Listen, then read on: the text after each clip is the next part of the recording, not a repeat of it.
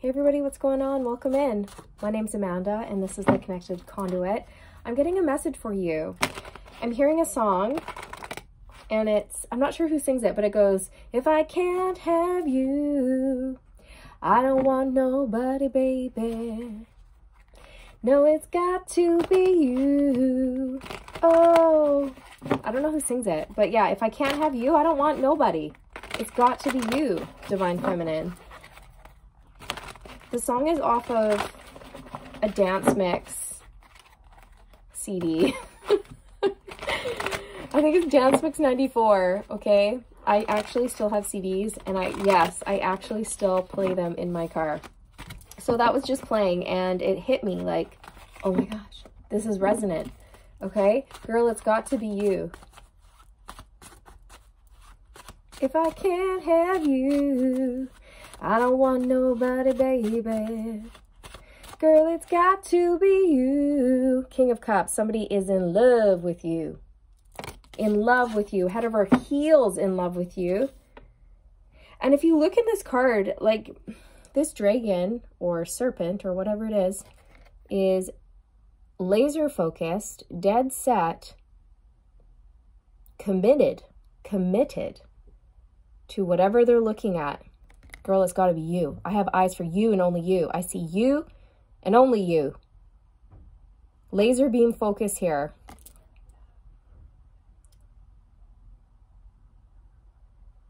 There's almost, I don't want to say a menacing vibe, but hungry. Hungry is the best way I can describe it.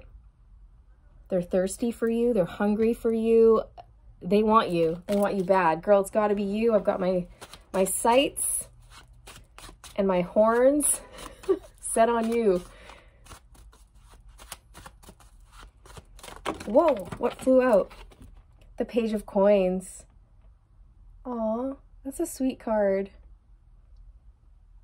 They see you as someone who's playful, innocent, fun.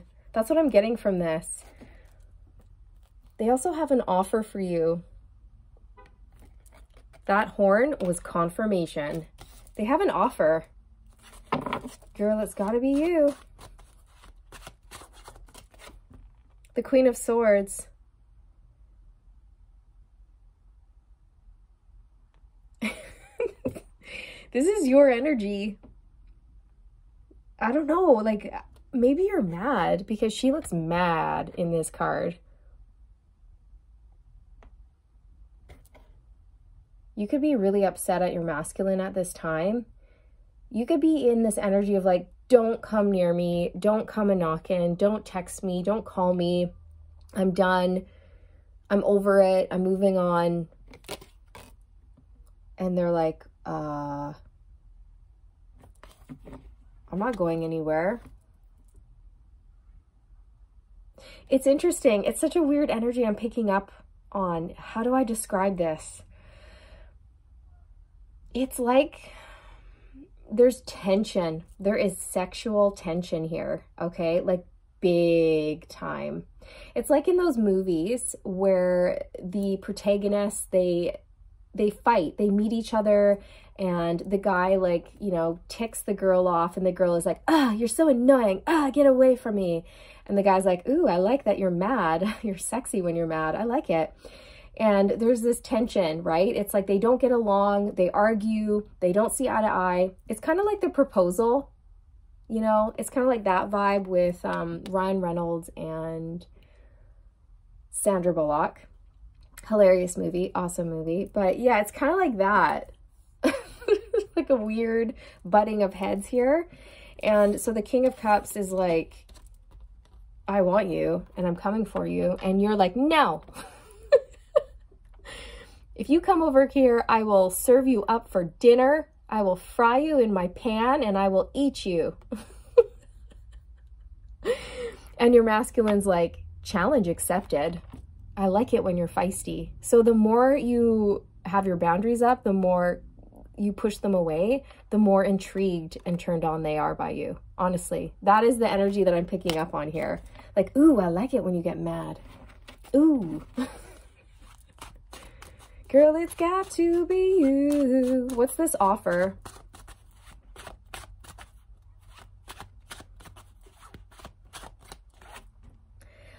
Oh, I should have said it. Dang it, darn it. That would have been so good. You guys, I was getting, ain't no sunshine when she's gone.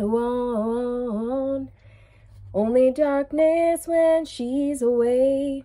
It's Bill Withers, Ain't No Sunshine. And then the sun card came out. Dang it, darn it. Should have said it. Anyways, ain't no sunshine when you're gone. So if you guys have been in separation, which most of you watching have been, whether that's a few days, weeks, months, they want to come back in, because when you're gone, their skies are gray. They miss you. They miss you, okay? Ain't no sunshine when she's gone, and she's always gone too long. Anytime she goes away. Whatever this offer is, it's going to make you really happy. Really, really happy. And it's going to reveal a lot of hidden truths and give you clarity. It's going to give you clarity over this situation. And I also feel, Queen of Swords, that it's going to melt your heart. It's going to warm your heart. If you've been feeling some negative energy towards this person or towards your masculine, they're coming in to turn the beat around. Now I'm getting that song. Turn the beat around. Something, something, passion. Turn it upside down. Can you feel it? Can you feel it? Okay? Turn the beat around. The Tower. This person's coming in and it's going to shock you. Whatever they are offering you here, it's going to make you really happy and it's going to shock you in a good way. We have the Magician on the bottom of the deck. This is a dream come true. It's like your spirit guides or your fairy godmothers like, ta-da! Ta-da!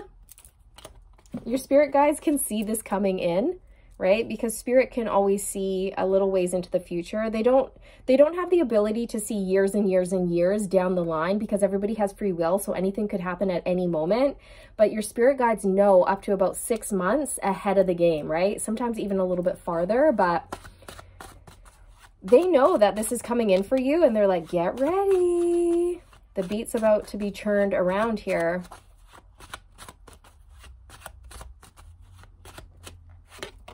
Oh, we have the King of Coins, the King of Pentacles, stability, loyalty, generosity. Something about tea. Maybe you guys like tea, because I keep saying words that end with T, and it seems significant.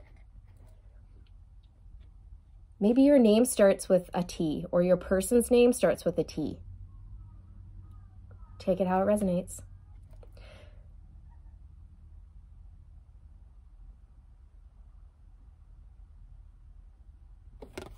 They want to commit, okay? This is an offer to commit. All right, what do they want to say to you from their heart space right now, other than only you? It's you and only you. Only you will do and no one else. If I can't have you, I don't want nobody, baby. Girl, it's got to be you. You're the real thing. You're the real thing. I've been waiting for so long for the good thing to come along. Okay, they've been waiting for you to come along, and now that you're here, they're not going to let you go. See, we have the Magician coming out. If I can't have you, I don't want nobody, baby. Okay, you are who I manifested. You're what I want.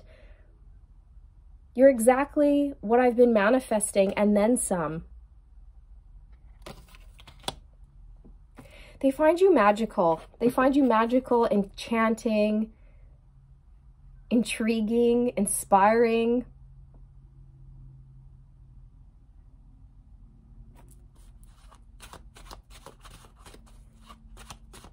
Your powers amaze them.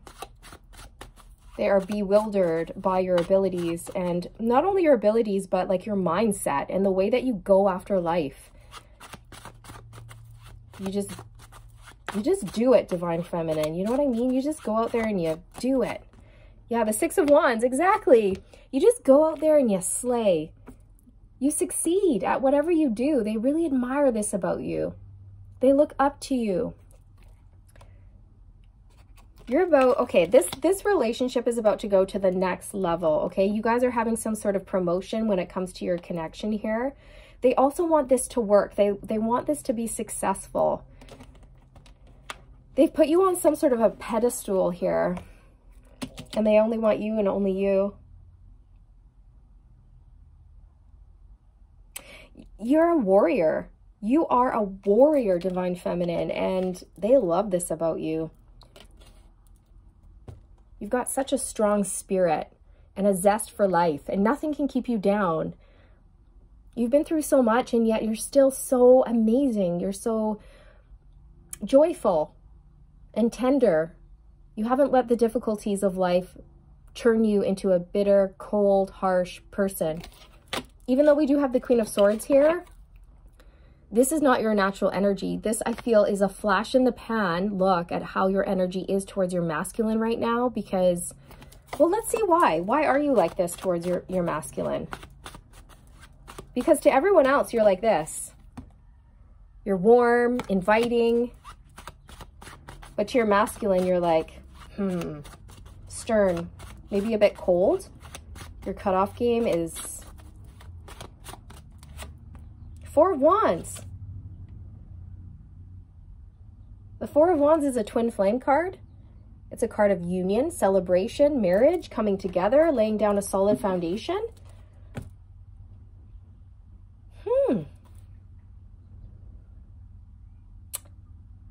Okay, so for some of you, actually, this is your masculine's energy being very clear on who they want and what they want. And it's you, because they want union with you. And for others of you, this is your energy. And you may have set really good boundaries with your masculine. And it was like, unless we're going to be together and you see me as your one and only, then this isn't going to work.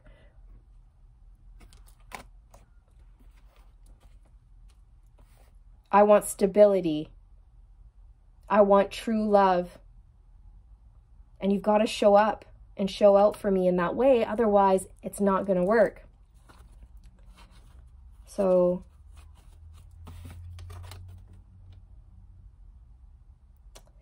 some of you may have even been hurt from a past relationship. And it could have been someone that you were married to or in a long-term commitment with. And recently, you know, you've been healing from that. And when the Queen of Swords often represents a wounded woman, right? Someone who's divorced and they've been through it. And so they're wary. They're wary of other connections, wary of men. The Queen of Swords is on the defense because she's been hurt and she doesn't want to be hurt again.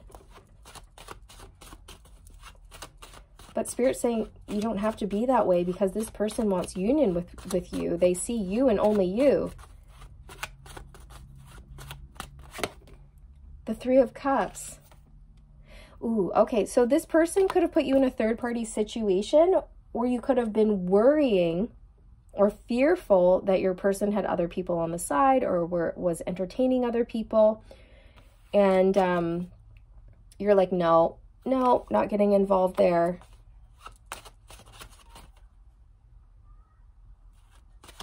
Yeah, because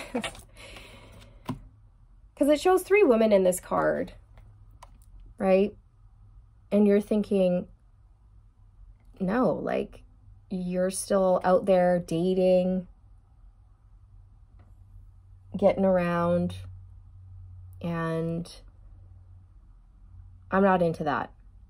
You have to see me and only me. Do you see in this card how he is looking at only one woman?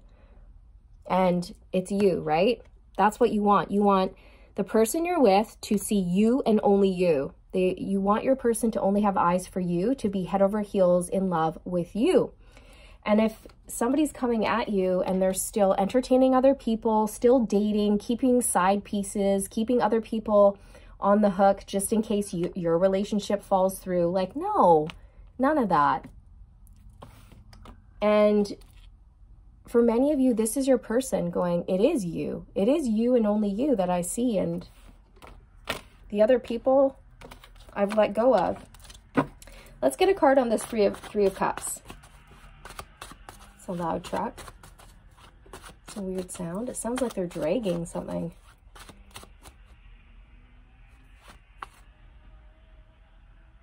Oh, I think it's a little car, you know, one of those little remote control cars. The 9 of Coins. If they were in a third party, they're single. They're absolutely single.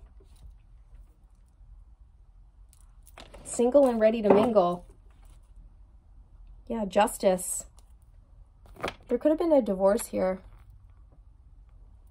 But this to me is also saying that your masculine wants to do right by you. They want to make you trust them and do right by you. Okay, so what can you expect next? What can you expect next from your masculine?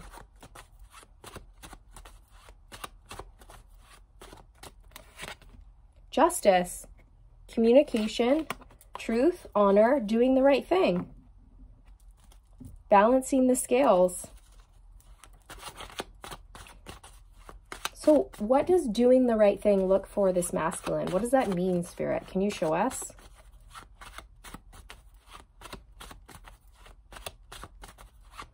Now I'm getting, imagine me and you. I do. I dream about it day and night. It's only right to think about the one you love and hold them tight. So happy together. 7 of Wands. Working hard, fighting for your connection, not giving up on it, persevering, pushing through. This is John Henry. And he basically tries to put in this train track all by himself, working day and night, night and day. And he doesn't give up. He perseveres. He basically works until he dies. That's basically the myth, the story, or whatever, the legend. But he does it for his people. He does it for the greatest and highest good of all.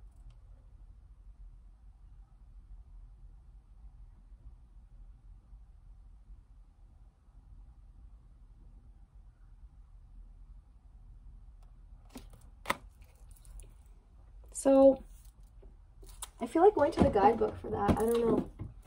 Spirit's just saying, go to the guidebook. Okay, fine. I will.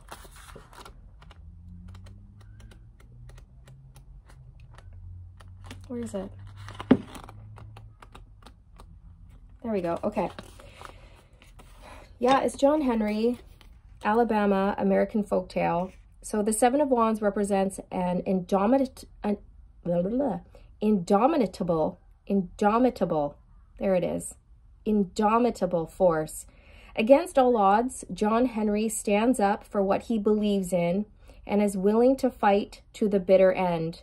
His courage and resolve is an inspiration, even to those who disagree with him. So it's about endurance, fighting for beliefs, perseverance, right? So yeah, exactly. They're going to fight for this. They want to endure. They're not going to give up. They're going to fight for who they believe in and what they believe in. And it's you. They're going to do the right thing and they're not going to give up. What is the masculine doing in order to fight for this connection? What kind of actions are they doing right now?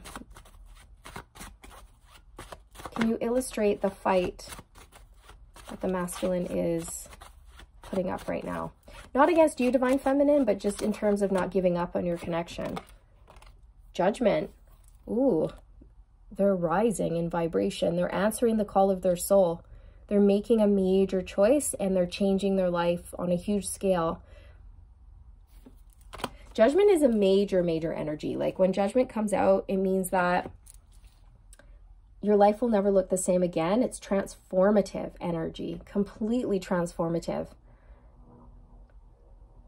And on the bottom of the deck, we have the Lovers, which is Beauty and the Beast. Tale as old as time, song as old as rhyme, Beauty and the Beast. Aww. This is how they see you. And sometimes they've looked at themselves and gone, I'm such a monster. Why would someone so beautiful and innocent and wonderful ever want me with my past and my darkness and the things that I've done and the things that I've said? And this is something your masculine has had to overcome. They've had to learn how to forgive themselves and have kindness and compassion towards the past versions of themselves as well. And realize that they are worthy. They are worthy of a love. It's really sweet, okay? So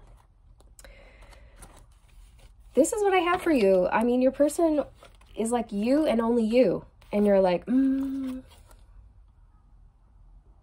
correct. You demand respect. You command respect. And anyone who doesn't meet your standards, you easily detach from, very easily, Divine Feminine. So, and your masculine knows this. So they've been working on themselves.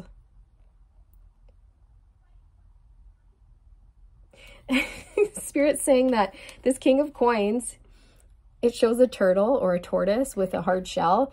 And if you look, this tortoise looks a little bit frightened, and Spirit's like, yeah, this is how they're going to come in, a little bit unsure, kind of side-eyeing you, but they also have their shell out. Like, so if you decide to bring the hammer down on them, they're going to be protected. If you bring the sword down, they're going to have their shell on a little bit, okay? So they may come in a little, like, tentatively. They may just dip their toe in. They may be a little bit nervous at first.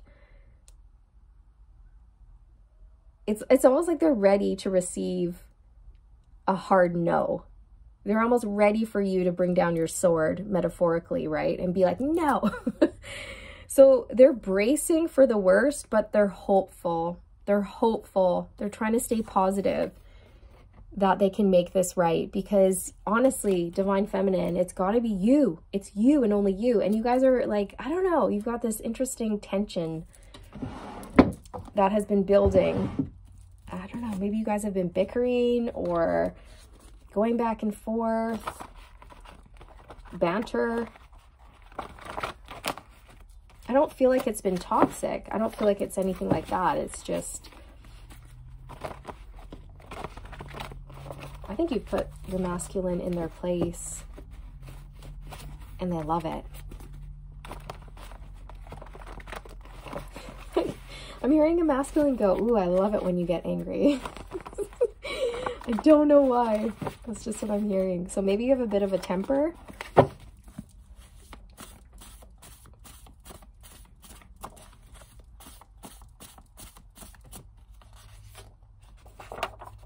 My whole life got turned upside down after we met.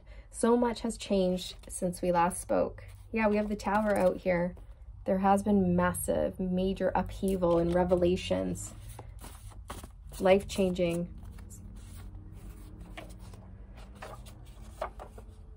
I'm trying to distract myself by throwing all my energy into work. I feel that's you, Divine Feminine. I feel that's you. Trying to pull away, detach.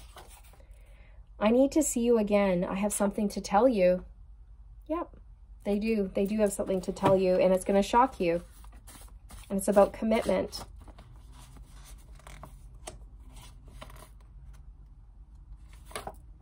I'm very unhappy in my current life. I want to make changes. I want to be with you.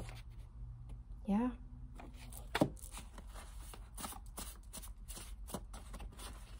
You're not giving up on this.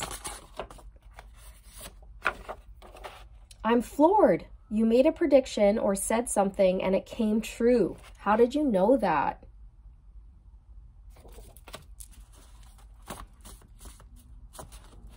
Your powers leave them speechless. They might find, if you have intuitive or psychic abilities, they might find that very intimidating and daunting, because it's like, oh my gosh, how much does Divine Feminine know? Is she able to read my mind? Right? And they could feel a little bit nervous. Like, how many secrets does she know? I don't want to lose you. I'll do anything for you. I would do anything for love. And I will do that. Okay, I'm breaking free from karmic contracts, fear, worry, doubt, and low vibe energies. Yay! Good job, masculine. They're having a something fell out on the floor. They're having a victory over karmic energies. Look what fell out. I've told the karmic that I'm in love with you, that I've chosen someone else. I've chosen you. My heart belongs to you. The karmic is livid, but I'm taking care of it. Whoa, there's judgment, right? See, this is what they're doing. They're making some sort of huge life change that proves their love for you. It's you and only you. It's got to be you, and I will show you. Okay, so if they're in a connection, that connection's done, and they're actually taking action on leaving that situation and breaking up with that person or whatever it is, right? Because it's got to be you. They're no longer entertaining a third party or other people, and they want union with you. I'm hearing, I dream of a life with you. I dream of a life with you. It's eating me up inside. I need to talk to you. Yeah.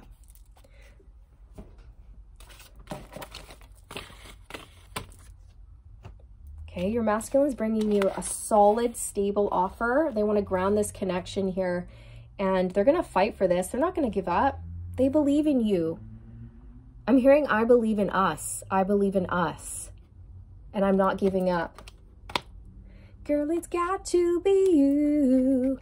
I don't want nobody, baby, if I can't have you. If I can't have you, I don't want anybody. Okay? So this is what I have for you guys. I hope you enjoyed this reading. If you did, don't forget to like and subscribe on your way out. I would absolutely love to have you, and I would appreciate that so very, very much. All right, you guys, all the good vibes. Stay aligned, my friends. Stay aligned, and all the best on your journey. Bye.